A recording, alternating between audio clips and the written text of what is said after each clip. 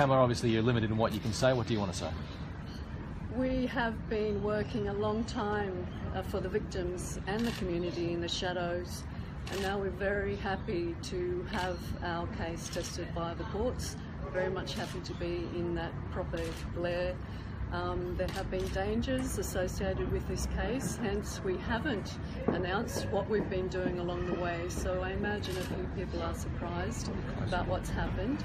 We're very confident in the case, and we've been very pleased to ring just a few of our victims and their families yesterday to let them know. So that's been a lot of satisfaction for us, and we hope for them. The evidence, as far as you can say, it's new DNA evidence, correct?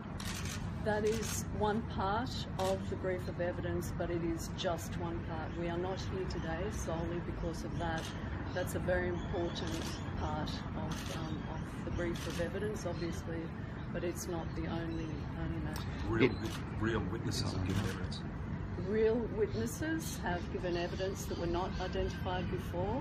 Witnesses who gave scant evidence before due to methods of recording or their confidence in coming forward in such a dangerous situation. They've expanded their evidence. We sat with them for many, many hours recording their evidence. Of course, there are new witnesses, new ways of recording information and sifting through the information we had. It's been a very meticulous job. There's been multi-layered elements of local investigations and a joint bomb task force, coronial inquiries and other matters of family law court matters. We've overlaid those and drawn out very particularly what the evidence is. As is often the case, science has just been able to reach its hand back 30 years at a time where criminals would not have expected they could be got at.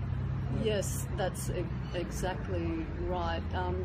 Just speaking generally, criminals at that time weren't as cautious as they are now, and that has helped us. That is one element of the case. On a personal note, when you looked across the dock and you looked at the accused, do you have any feelings?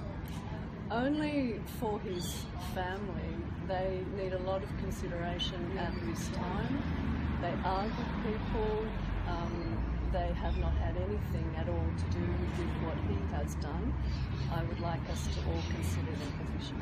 You said your detectives had spoken with the victim's surviving family in the past 2 days. How have they? What's their reaction been? Mixed, the same as a lot of homicide matters. There is a mix of some sadness to speak to them because we're reminding them of exactly what they've been through and still going through, but a satisfaction and assurance for them. So a mixed response, but very, very positive and hopeful, and we will be standing very strong and tightly with them as we go through this obviously long process.